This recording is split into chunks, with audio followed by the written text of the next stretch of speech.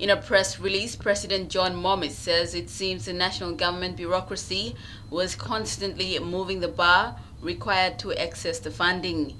He wants the ABG's peace agreement to be treated with respect, an obligation which the PNG government has been paying little attention to. For the record, President Momis says all of the funding proposals from the utilization of the first 100 million kina have been carefully prepared, reviewed and costed in the joint exercises by officials of the ABG and officials of the national departments and submitted to the appropriate entities in Waigani. 77 projects, all fully costed, were identified.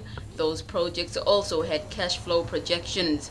A project management council was also established to implement and monitor the projects.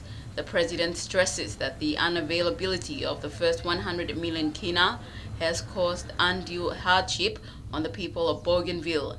Included in the 100 million is the annual restoration and development grant of 15 million kina, which is a commitment under the Bougainville Agreement. Bougainville has a lot of catching up to do and time is not on its side. The president says the people will soon have to make a political decision on its future, and they must see that there are concrete benefits accruing from an autonomous relationship with the national government. Meredith Kusa, National MTV News.